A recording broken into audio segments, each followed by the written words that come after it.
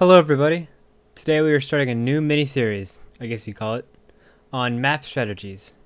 Now that we've looked at all the professions and their potential, let's figure out how to mold a team build for each map. We will look at the map overview, map strategies, and possible team comps for each strategy. Starting in the Beta Weekend 3 tournament order, this video will be on Legacy of the Foefire. I have made diagrams for you looking at the perspective of the blue team. First thing to discuss before we even get on the battlefield is that Guild Wars 2 is not a min-maxing game. There is no best possible way to win the game, even at such an early stage. The best way to win is to head in with your first strategy and see if it succeeds. If it does, great. That means it's time to keep your eyes open for when your opponent changes their own strategy to counter yours. Strategies will change constantly in one game. The victor will be who can adapt faster and who is able to win team fights more at the same time. Even though you can earn points at a more rapid rate if you kill a lot of people, it is very possible to not get any kills even as a huge Zerg formation if the other team is skilled enough to not get caught and still have all the points captured around you. So you must be able to keep points captured. You also gain more points for defending, so even if you only have 1 point, killing their entire team while defending a point is worth killing their entire team 3 times. The most ideal state of map control for Legacy of the Foefire is having 2 points captured, 2 people defending each point, and 1 person knocking down their base doors. But I will discuss why later on. Okay, when you start your match, you need to decide on an opening strategy. For me, I can only decide on 2 big strategies at this point since we do not have a meta set up yet. There is the receptive strategy and the offensive strategy. You might also consider the receptive strategy as more of a defensive strategy, but it can turn the other way just as quickly. With the receptive strategy, it has a bit more defense built into it so that you can have enough time to move people around on the map to help other teammates out so points are not lost and there are less deaths. This strategy requires 2 point defenders in your team composition, 2 DPS, and a support. Point defender number 1 is more of a hold the point as long as possible role, while the second point defender will usually have teammates with him so he might have more damage or team healing abilities. If you want to, use a thief or an elementalist, or just anyone fast, for one of your DPS roles, or switch them out with a support role. We'll call him the runner.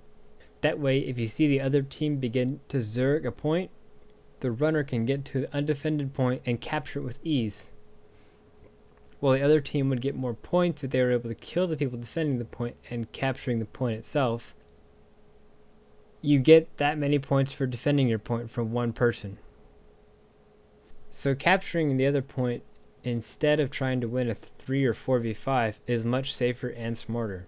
Since there are only 2 DPS builds, it is best to have 1 flat damage spec and have the other be a condition and crowd control spec.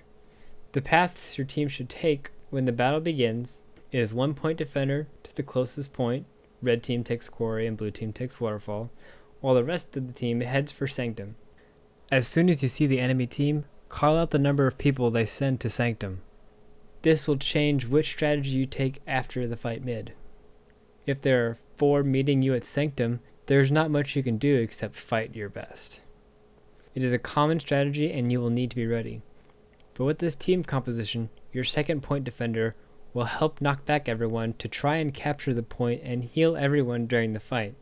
If you win the fight, keep the second point defender and condition damage crowd controller character on sanctum while your DPS and support or runner, whichever they are, try to capture the remaining point quickly before the enemy team can get back into battle.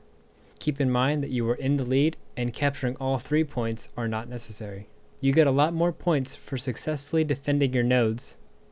God, I need to just start using the word nodes more because the word points is getting confusing.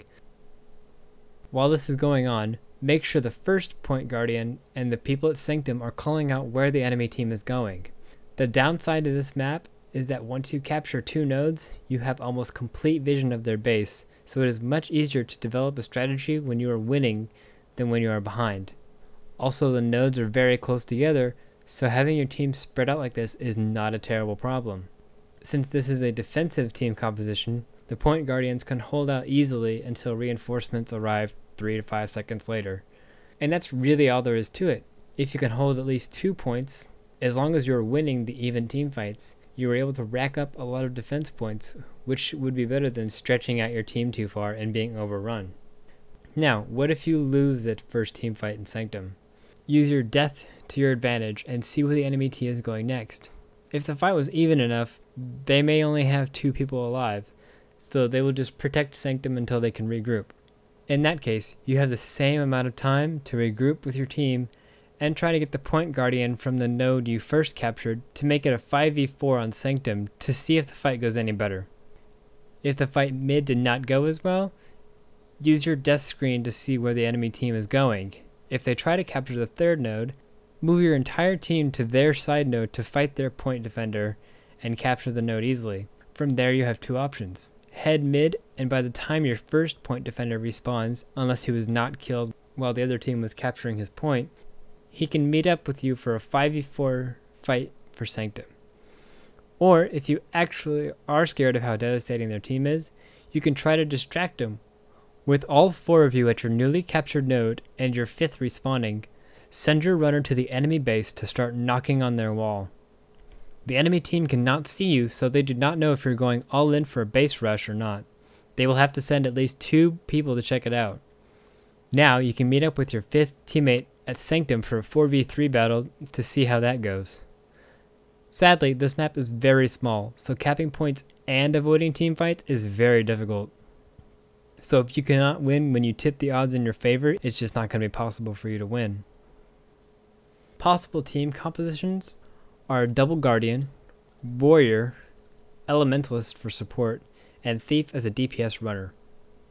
Another one is Guardian, 2 Warriors, one being the second point defender, Necromancer, and Elementalist as a support/runner. The other one I thought of was Guardian and Warrior being your point defenders, Engineer, Ranger being condition damage, and Elementalist being support runner. The list really goes on, and you can change roles before each match in case the enemy's team does not match up well against your composition. Now let's look at the offensive strategy. This requires confidence in your team fighting ability and communication. The team comp is very similar to the receptive strategy, except they switch out the second node defender for another high DPS. Teams that use this strategy are focused on winning the first fight for Sanctum and not having any of their teammates die. During team fights, call out targets to focus burst fire to quickly drop enemies one at a time, while your support and condition damage characters provide backup and protection from the rest of the team, quickly putting the fight in your favor. Start out with your node defender going for the nearest side node and the rest of your team going for Sanctum. If the enemy sends forward mid as well, have your node defender join you at Sanctum, because the better the team fight goes, the faster you can dominate the map. Once you capture Sanctum, keep your node defender there to watch the enemy base for where the enemy team is headed, while the rest of your team rushes to the last node to capture before the enemy team returns. If they head to take your undefended point, everyone regroup at Sanctum and destroy their team. There is also the chance that they will split up, with 3 going to Sanctum and 1 going to your undefended node. If that is the case, the node defender will repel the enemy team at Sanctum until the rest of your team joins him. And then, one of your DPS will continue moving towards the lone wolf that thinks your team is going to let him capture your node without retaliation. That's 4 defensive kills for an offensive team build. Now that you have all the nodes, pick 2 to defend. Node defender on one, and the rest of the team on another, because trying to defend 3 is just stupid. If you're too split up and you're giving up too many points for something you know you couldn't win. Just keep a visual on enemy base and react properly to where the majority of the team are heading. I recommend defending their closest side node and Sanctum for maximum visual on their base. What happens if we lose any of these battles? This strategy requires a good team fighting group, so you should go into this knowing you are good enough. But there is always the possibility of mistakes being made and losing a fight that could cost you map control. When that happens, look for their weak point, whichever node is the least guarded, but still guarded by a few people. Take your entire team there and capture it. As long as you have 1 node, you are still in the game. From there, use your numbers advantage, depending on how many you killed to capture that node, to rush your entire team to the next node to dominate their team. If they are able to defend against a 5v3 or 5v4, you shouldn't be using the strategy in the first place. Possible team compositions I found were Node Defending Guardian, Warrior, Condition Ranger, Elementalist, and Support Mesmer. Another one I found was Double Warrior, one being a Node Defender, Condition Damage Engineer, Ranger, and Support Mesmer. Another one you could try would be Node Defending Guardian, Double Warrior, Condition Damage Necromancer, and Support Elementalist. The possibilities here are just endless, just different roles to fill and no need for a runner. Well, I think that about covers what I have to say about strategy for Legacy of the Foefire.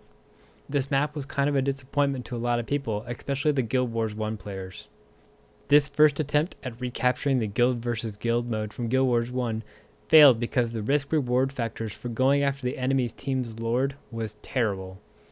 The mobs were difficult to take on all at once, and trying to take them all plus the enemy team that came back to stop you was extremely annoying. Because of the Lord's helpers, the enemy team only had to send 3 of their teammates to make it the equivalent of a 6 or 7v5, while the other 2 capture all the nodes and rack up all the points. And with the map as small as it is, they can defeat you, capture all the nodes, and set up defenses before you even respawn.